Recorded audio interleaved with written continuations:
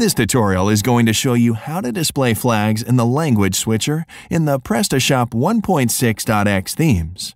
By default, the language switcher displays only the names of the installed languages. In order to add a flag in front of each language option in the language switcher, you need to do the following steps. Go to Administration Panel, Localization, Languages, and make sure all your languages have flags. If some of them don't, you need to upload the icons for them. To do it, you need to perform the following steps. Go to famfam.com/lab/icons/flags and download the icons.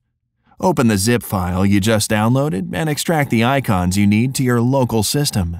Then, go to Administration Panel, Localization, Languages. Click the Edit button for the language in question.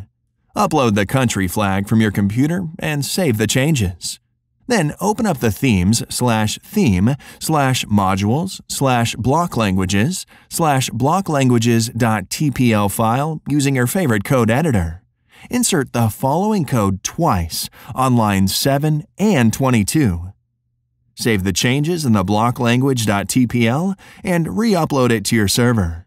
Refresh the main page of your store, and now you see a flag in front of each language option in the language switcher. Thanks for watching this video.